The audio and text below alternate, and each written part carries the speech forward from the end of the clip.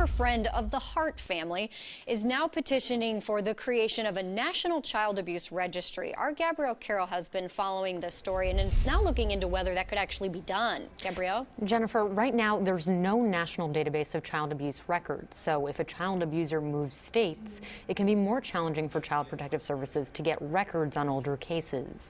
Alexandra Argyropoulos is the friend who reported the Hart family to Oregon Child Protective Services in 2013.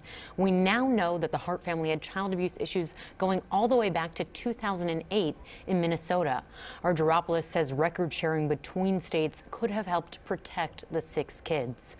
More than a decade ago, Congress did authorize a national child abuse registry, but that registry was never actually created. The government did make 2 reports on what it would take to create a registry. The state agencies said it would save them time and help them respond more quickly to protect children.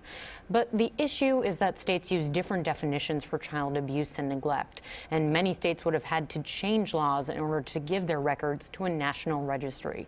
That process still hasn't happened. Back to you. Yeah, as I mentioned last week, a tragic story becomes even more tragic. Gabrielle, thank you.